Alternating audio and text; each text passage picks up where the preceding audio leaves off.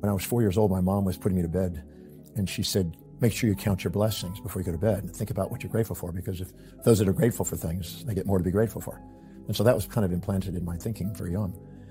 But I really didn't formally focus on gratitude until a little later.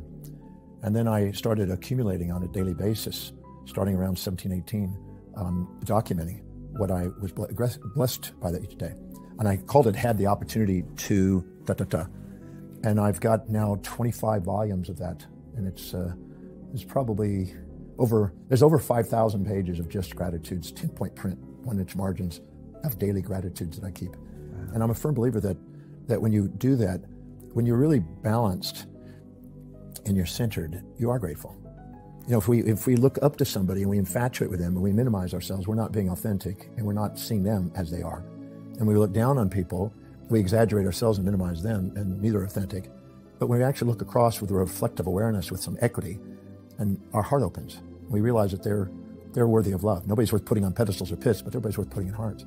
And when that state's there, it's just you're resonant, if you will, and you end up having more, sustainable, fair exchanges and transactions that start building momentum and expand opportunity.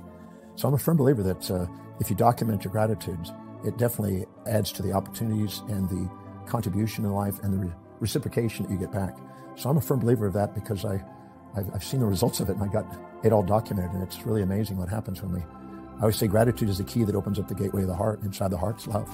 And love window washes the mind as it radiates out.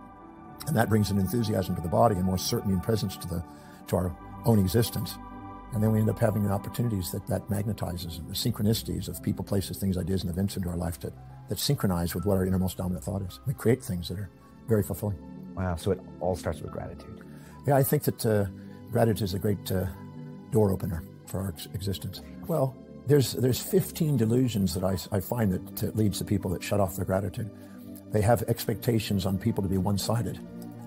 If I went up to somebody and I said, and just anybody, I just walked up to them and I said, you're always kind, never cruel, always up, never down, always positive, never negative, always peaceful, never wrathful, always considerate, never inconsiderate, always generous, never stingy, always giving, never taking. Would you believe me? They go, not really.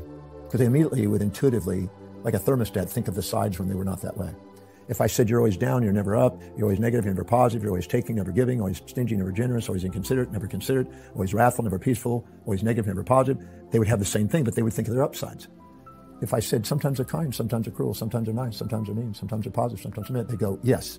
They'd have a sense for that balanced state that they have both. But whenever they are putting an expectation on themselves or others to be one-sided, they set themselves up for unrealistic expectations that are unobtainable or sustainable. And as a result of it, they end up in gratitude because they have the anger. I call it the ABCDFGHs of negativity: anger and aggression, blame and feelings of betrayal, criticisms and challenges, despair and depression, the desire to exit and escape, frustration, futility, grouchiness and grief, and hatred and hurt. And we create those as a result of an unrealistic expectation that we project on others or on ourselves to be one-sided.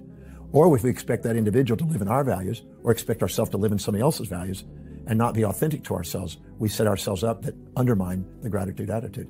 And we also do that on objects. We could do that on an ATM machine or a computer.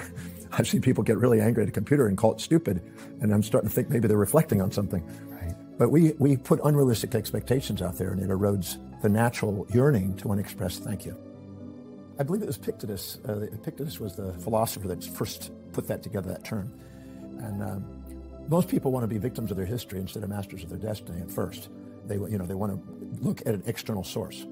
And as a result, they blame these things outside themselves. Then they blame themselves because they have this injected value system of mothers, fathers, preachers, teachers, conventions, traditions that they're comparing their life to, and they think, oh, they're making a mistake. And eventually they realize, no, there's a transcendent awareness, as Kohlberg describes, where you realize it wasn't either of those. There's just something to be grateful for. And I think that's a liberating state that not everybody attains on a consistent basis by any means, but they certainly have a yearning innately, a calling to transcend the judgments, the lower moralities of punishment rewards that they get themselves into.